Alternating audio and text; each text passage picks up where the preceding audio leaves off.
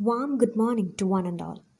We, the students of Vishwajyothi College of Engineering and Technology, Department of Civil Engineering, batch 2017-21, are proudly presenting our final year project on the topic Drainage Rehabilitation at Kochi Corporation. We are a group of 4 members: Amina Rafiq, Namita Binu, Samadadil Lemon, and myself, Alina Shaju. When we have started looking for a topic for our final year project, we always wanted to make sure that the project should be beneficial for the public welfare. Then we came to notice the waterlogging problems in the recent times. But it was necessary for us to pick up an area where we could propose solutions for the waterlogging problems. Then we began looking for areas where the flood seriously strikes the public, and this research have entered in Kochi. One main reason for the rapid urban flooding in Kochi is the unscientific construction of drains. Most of the drains are clogged and the water is in a complete stagnant state. And that is the reason for the waterlogging in many areas. During rainfall, since the water is not at all flowing in drains, water starts overflowing from the drains and the entire city can get waterlogged within minutes. If a proper slope was provided to the drains, this situation won't happen.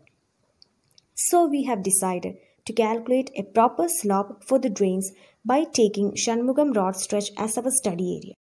In order to find out the slope of the drain, it is very much important to determine the amount of water flowing through the drain.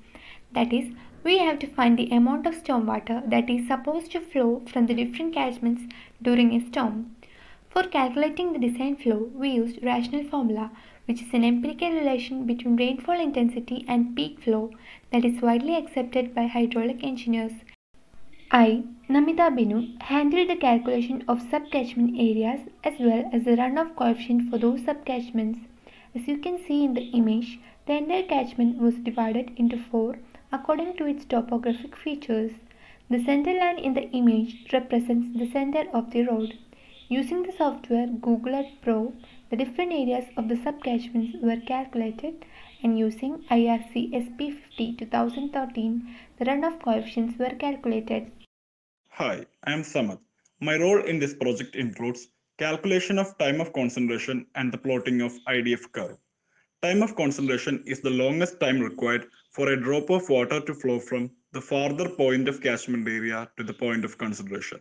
From the image, A is the farthermost point from the drain, and the time of concentration in this case is the time for a drop of water to flow from A to B. The time of concentration were calculated from Kirpich formula. In order to find out the rainfall intensity, IDF curve was needed. From the rainfall data obtained from Cochin Corporation, the IDF curve was plotted in log scale.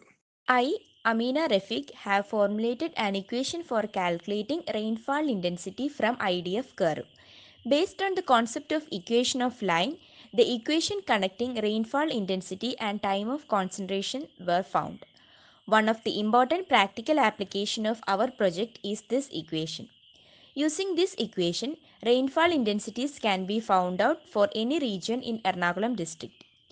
After calculating design discharge, the slope was found from Manning's equation. With certain assumptions derived from IRC 50 2013, the slope for drains in catchment 1, 2, 3 and 4 were found. Conclusion. This study was conducted to evaluate the hydraulic efficiency of drainage channel. The waterlogging in the city was mainly due to insufficient existing sections and the lack of proper slope. This method of designing stormwater drains is not only limited to Cochin city, but for any other region with its own rainfall intensity and time of concentration, the procedure remains the same.